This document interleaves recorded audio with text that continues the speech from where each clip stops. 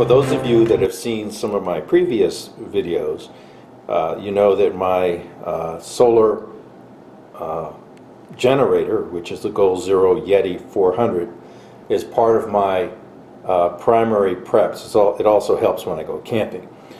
But in a small apartment or an apartment living, this helps as a backup both to my home office as well as in case I lose power or the grid goes off. However, there are some limitations. These are my three solar panel sources, and as you can tell, it's winter time, and this is the first day of sunlight in over a week. What does that mean? That means that there has been no way to charge my my solar generator. So the lesson learned there is that solar generator would not last more than a couple of days, maybe 3 at the most, trying to keep my tech and comms charged. So what do you do? Well, that brought me to the conclusion that I actually need to get a some kind of gas-powered generator.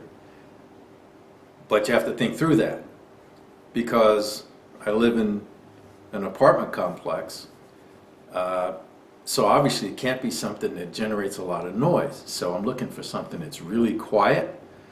I'm also looking for something that is small, weighs 50 pounds or less, because my rule is if I can't carry it, I don't have it as part of my preps.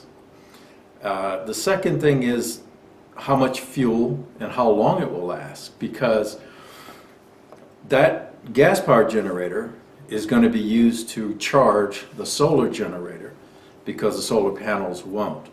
So now you have to ask, how much fuel do you need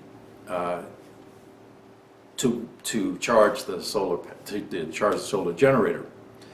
The other thing is it must be outside, so it can't be in an enclosed area, which I don't have on the patio. However, I don't want carbon monoxide from the exhaust of the gas generator to interfere with any neighbors or have that as an issue.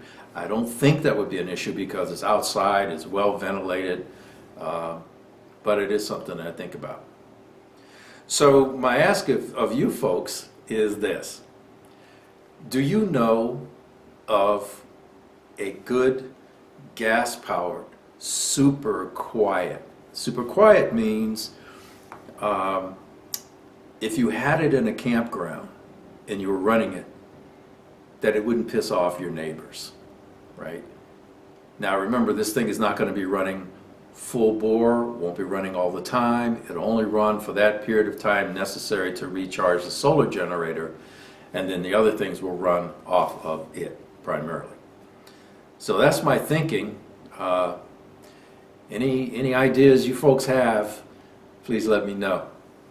And as always, thanks for watching. Carry on.